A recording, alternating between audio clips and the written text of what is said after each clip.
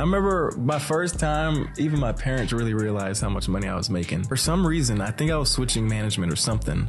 So my YouTube checks, instead of being direct deposit into my account, I got mailed a paper check to my mom's house. She opens up an envelope and she's like, what is this?